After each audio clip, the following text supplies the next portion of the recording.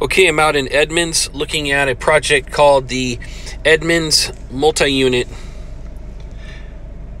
Project, and this is new asphalt inside their parking lot. This would all be pave ready. So the contractor is going to have a compaction test done and have all the gravel ready. All we got to do is come in and pave it. And then we have to put in the striping as well. No extruded curb, just pavement and striping. And then out here we need to do a 20-foot by, and I'll get the measurements on it, but we got to do a 2-inch grind and overlay out here. So it's about a 20-foot by 15-foot section that we would have to do a 2-inch grind and overlay. We'll also need to do the restoration on the asphalt in front of the curb and gutter, which is going to be about 2 feet.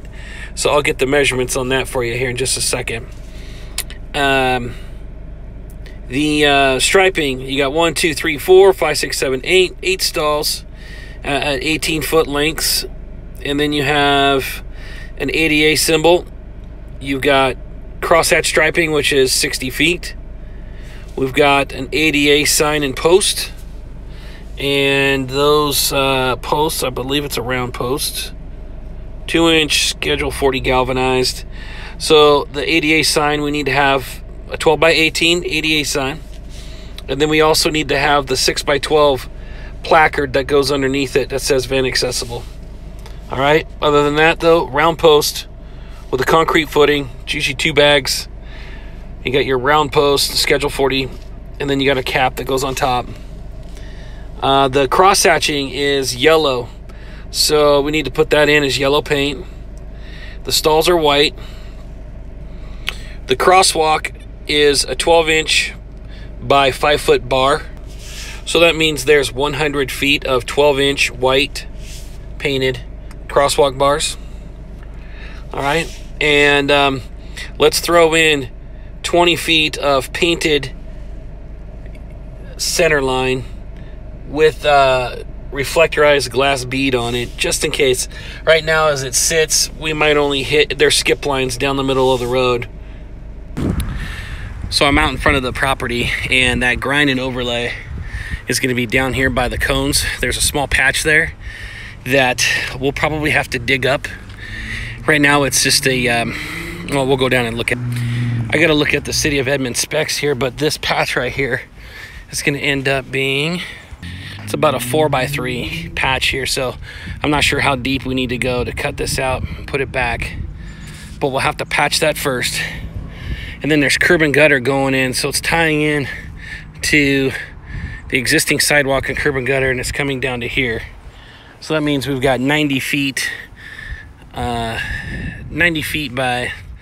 I'd say approximately 2. There's only gonna be a little bit of asphalt cut out right here, but we'll have to patch back all the way down. So there'll be a 90-foot by 2-foot patch to do. They're cutting it all out. They're prepping it. All we got to do is put the asphalt back in. So we'll have to patch the 90 by 2, this 3 by 4, and then right in here, there's going to be a 20-foot where it goes 20 feet up and 15 feet across. We'll have to do a 2-inch grind and overlay on here. So that's why I was saying there might be a little bit of yellow to do on that.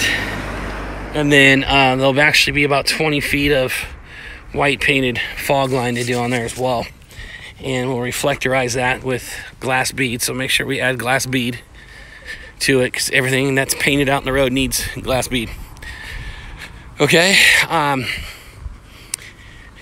think that's it for now. This is the parking lot, and they're going to be pouring concrete and all that here pretty soon, getting all this ready to go. But this will all be pave ready. Okay, and so we have to assume, I believe it's 3 inches on here. I'll provide the details on Workman's dashboard once I'm able to look at the drawings that Mark gave me. And by the way, it's Slater Homes is the general contractor. And as far as staging goes, he said that all of these owners here, these residents, have been really cool. And they said that we can park all along the side of this house, that house, this house, this house. We can use the side of the road here for staging. They said they were cool with it. And there's also a shoulder here on the yellow, but I'd rather see that we stay away from that and just utilize this area for staging. Okay, but like I said, on Workman's dashboard, I'll have all the details as far as depth on the parking lot, striping, all of that. It'll all be put in there.